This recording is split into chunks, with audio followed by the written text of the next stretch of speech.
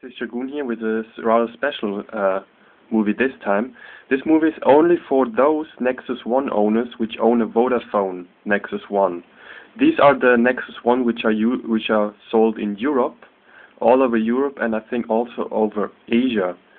So as a Vodafone user, you used to get updates later than the original Google owners did.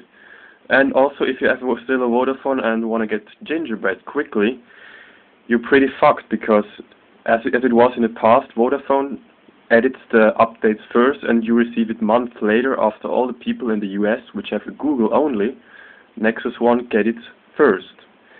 So in this guide, I will show you how to make your Vodafone Nexus 1 without rooting, hacking to a Google only device. So you get Gingerbread and the future updates first. Now, first of all, you wonder, do I have a Vodafone? Mostly people don't know. For this, you go to Settings, go to Phone Info, go on Kernel, and if in the kernel there is something standing with Haley, you have Vodafone. If you have a US Google only device, there is no Haley, there is Android Build in the text.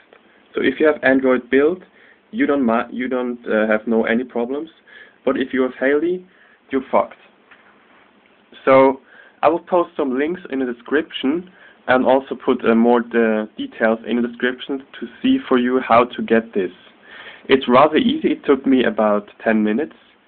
You have to be on FRF91 build on Vodafone, which is the latest, and then you can easily flash to FRG83D, which is the newest Google-only build, Android 2.2.1. Now for this, you easily go put the zip file for the FAG33, which is a previous version of FRG83D, which is a 2.2.1. So you make a between step, put this on your SD card, flash it, which means like you go to recovery, unzip the file, and it will load the phone into this FRG33 build. Now, the only problem you have is that all your data will basically be lost. It's like doing a factory reset, and you have to rebuild your phone like you did it the first time. But all your apps usually are stored in the cloud, and you get most of the apps back, as I did. I just had to download a few. But I have to set up new email and most stuff new. When you are in the FRG33, you will get over-the-air updates after 4 to 5 minutes, and it will update automatically from Google to FRG83D, which is 2.2.1.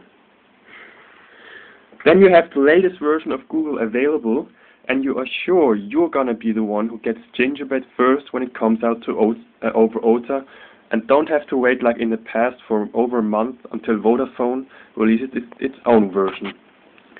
So look in the description at the links, and thanks for watching.